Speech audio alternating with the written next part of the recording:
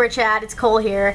I'm here again on Wednesday to fill in, and this week's topic deals with fictional characters and what fictional character or characters do we relate to in terms of gender.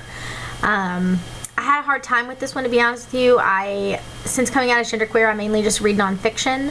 I don't really read a lot of fiction these days, but I did think of something that I read a few years back, which is Tipping the Velvet by Sarah Waters.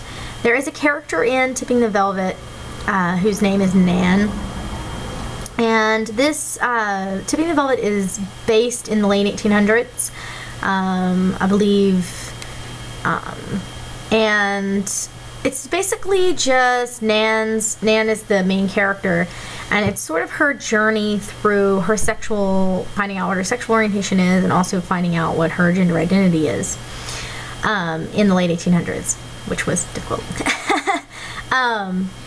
But there's a lot of reasons why I relate to her, but I'll go ahead and give you just kind of a synopsis of the gender part of it, because it's really long, it has a lot of parts, and you should read the book for sure. I think there's a movie also.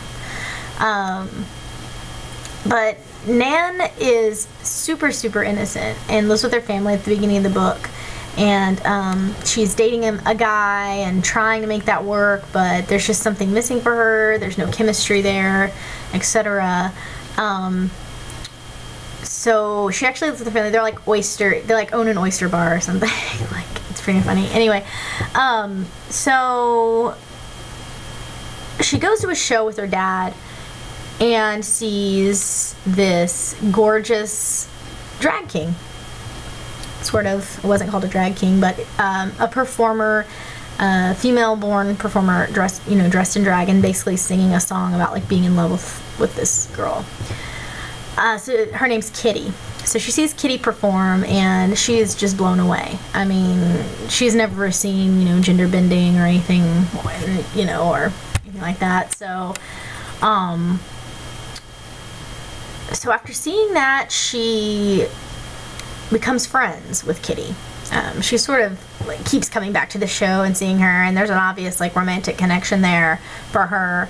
And they become friends, and eventually Kitty actually asks her to go on tour with her, and they begin this sort of, I don't know, relationship, I guess you can say. At first just platonic for a long time, and then eventually more. But what's interesting about this particular character is that as the movie progresses, she starts to herself experiment with gender bending and dressing in drag and etc.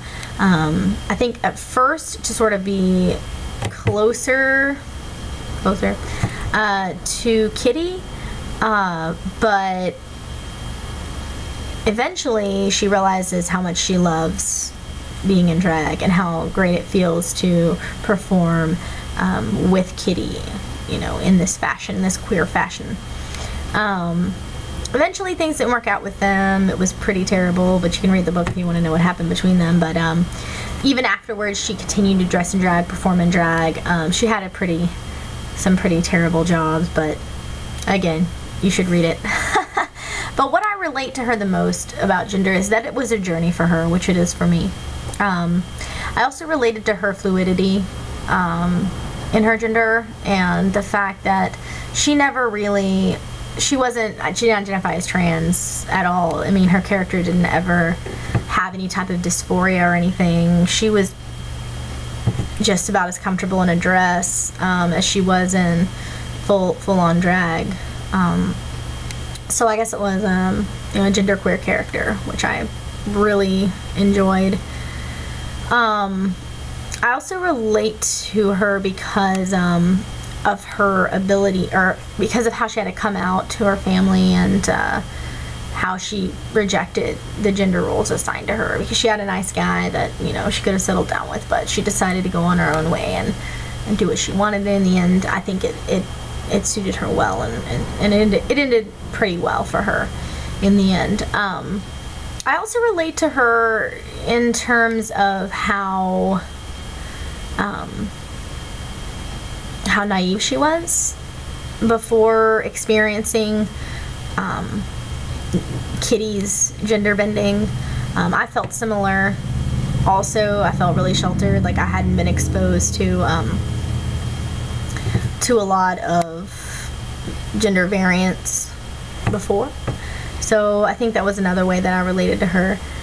But that's really the only character that I feel like in terms of gender I've related to in a non-fiction or in a fiction setting.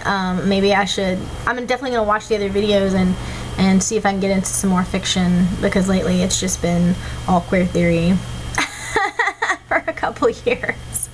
But I do love this story. It's fantastic, and the film is 3 parts, I believe. The book doesn't look as long as the movie is, but anyway, it's a great story. Lots of really, really great characters in the book and in the film. So yeah, you guys should check it out. Sorry for the short video this week, but I wish I had more fictional characters that I could draw from, but this is the one that I could remember that was genderqueer and things like that. So anyway, you guys have a great week. Bye bye.